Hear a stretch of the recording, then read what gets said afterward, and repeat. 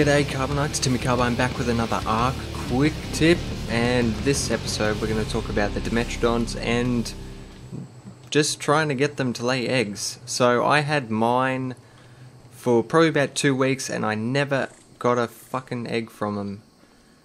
I had them in the egg farm with all my other dinosaurs, never got an egg. I found some advice to put them into water deep enough that they can swim in. Within 10 minutes of putting them in here, each one of my females laid an egg. And I came back about 20 minutes later, got another egg, so it's definitely working.